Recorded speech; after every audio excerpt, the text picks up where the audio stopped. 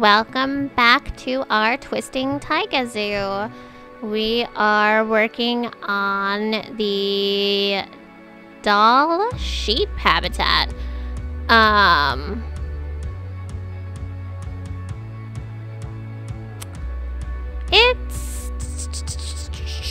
This was an interesting one because I don't know much about the Dall sheep. Realistically, they look a little bit like a goat.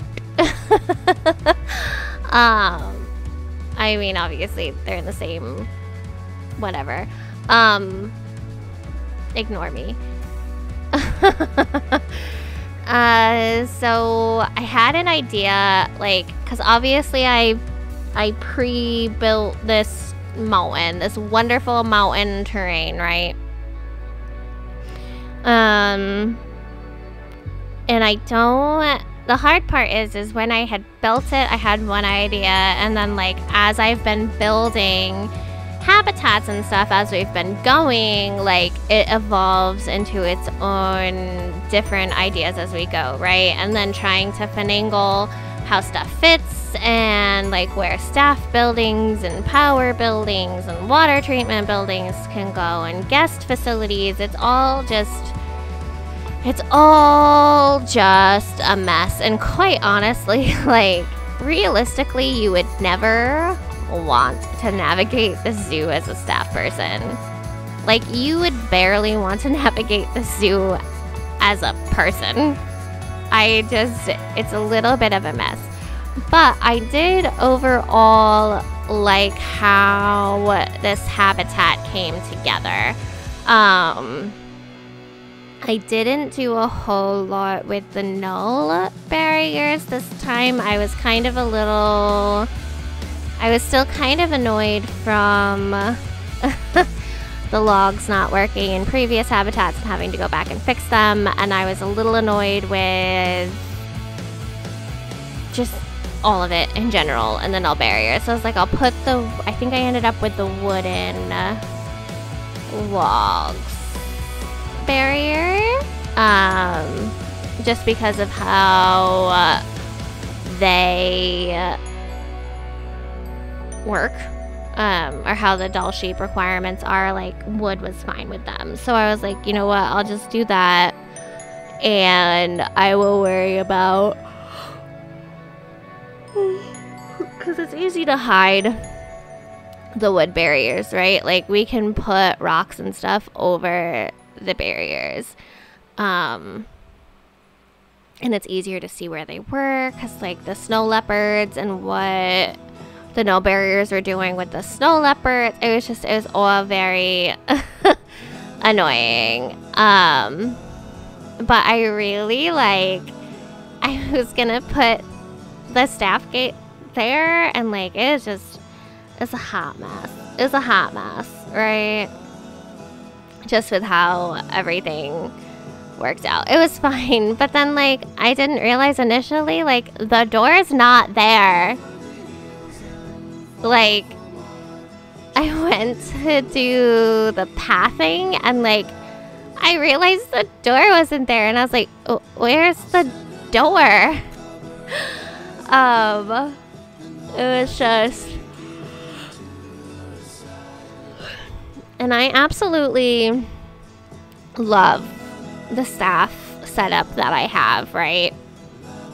Which is why I saved it as a blueprint, and it's why I continue using it, is because I do love it. But it doesn't like to work with different terrains. Like, obviously I don't have flat terrain everywhere, and they don't like it. The pads don't like it. It was being very finicky with me this time around. I was unhappy with its choices. I was like, why? The pathing in this game is going to drive me absolutely bonkers. It's gonna drive me absolutely bonkers, because then I put a path there and I lined it up, and it was like, oh yeah, no, we're happy as a clam. Like, yeah, this is exactly where we want to be. And then I was trying to line it up to this frickin' path, and I was just like, What do you mean the door's down there? It's just like, I don't understand. I don't understand. And so again, I was like, do it from the path. It likes to do it from the path, apparently. It doesn't like to do it just all willy-nilly out in the open. I don't know. And then I was like, oh, well, I'll just, you know, sneak a path in here. I did not sneak a path in here. I didn't. It wasn't. No. Wasn't gonna work. It said no. There's no conceivable space here for a path, you crazy, crazy, crazy person. So I was like, all right, I'll just put a path over down the side of a cliff, I guess. These poor staff people. I feel so bad. Like, what is wrong with me? Why did I think this was an acceptable... Why did I think this was an acceptable place for a path? Like, it's absolute chaos. Like, the pathing in this zoo is absolute chaos. Like, I have not actually built the next habitat from when I am recording this because I don't know how to do the middle section, and I might just skip over the middle section and just call it a day. And then this path was, like I said, these pathings are, I don't even know.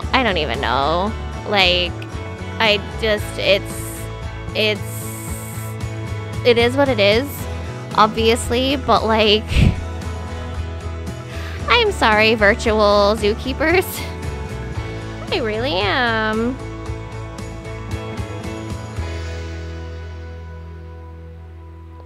I really, really am. It's just, you know, me doing me things. And I was like, well, maybe I can connect it over here. And then I got like 4 things, and I was like, nah, not worth it in any way, shape, or form.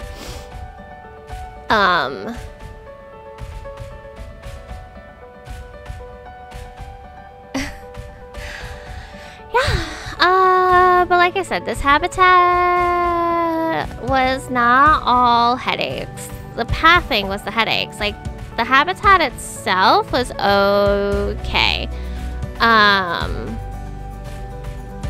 Minus the part where, again, I ran into the struggle of, like, what was traversable for the sheepies and what was not traversable for the sheepies. And the water has decided to just be the bane of my existence on this side of the mountain. We crossed over the tip of the mountain, and it decided we are absolutely not going to cooperate with you. We are 100% going to give you a problem with every single puddle you want to make. Like, it was just, there will be no more easy going with ponds and puddles and rivers and things. There will be no more. You have had your easy water life. It is time for a difficult water life. That's how I felt about this. So I was trying to be mindful of what they could and could not climb without ever really bearing witness to what they could and could not climb. So I was assuming they'd be able to climb up some rocky rocks, and they really can't climb up the rocks. And I mean, part of it I designed so they wouldn't be able to traverse it, but part of it I designed to, like, if they traverse it, they traverse it. Like, that's not a big issue.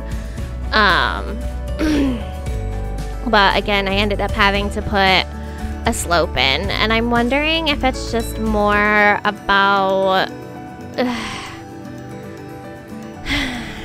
like the mechanics of the game in general. Like, oh, we're in a pit, so because it's just a straight pit, it automatically registers as non-traversable even with the rocks there. Like, the rocks don't register as traversable because there's no terrain that they'd be able to traverse. Like, that's the only thing I can really think of at this point. Like, they can traverse the terrain if there is traversable terrain.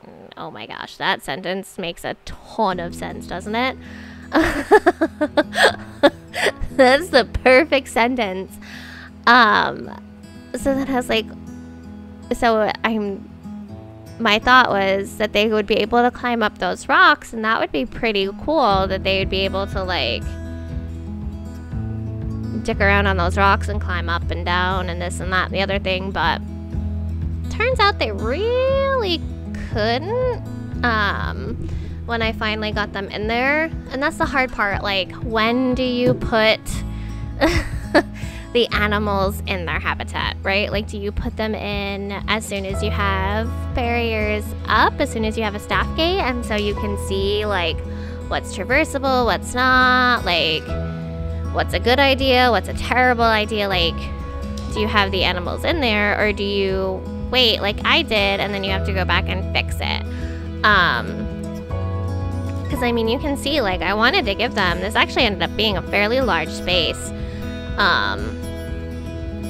Most of the habitats in general have been fairly large.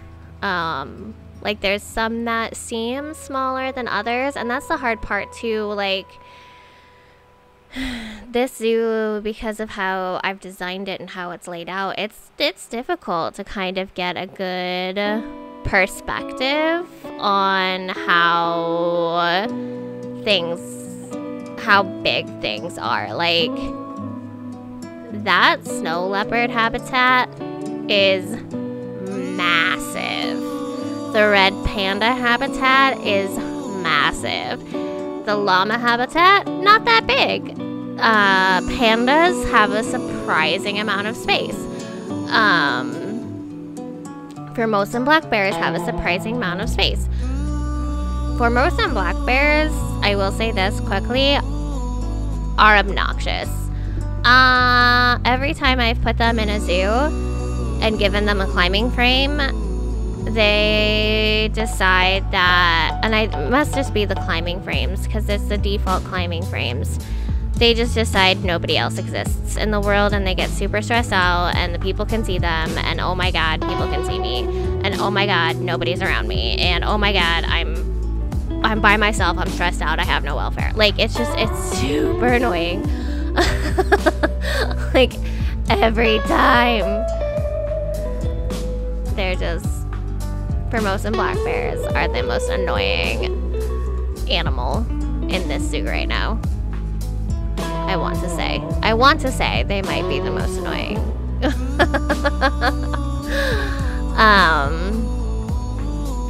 So then I was like, okay. I had wanted to do what I had done with the other habitats where they like get to circle around, but ultimately it just ended up being similar to the llamas where they get like one little observation window. Like, they don't even really get to climb over them at all, or like, it's just, you get to look at them through the windows essentially. So then the sheepy was in the pen, and I could like, okay, what do you got? And I was like, oh, that's not.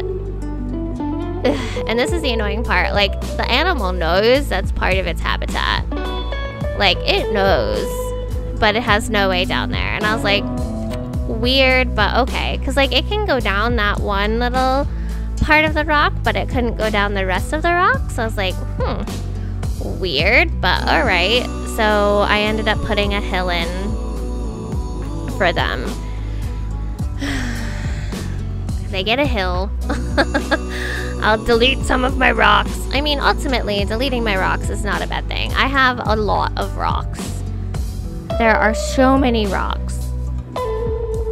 But, and actually, the slope came out pretty nice too. Like, it did actually work out, ultimately. I just never think it's gonna look as good as it does.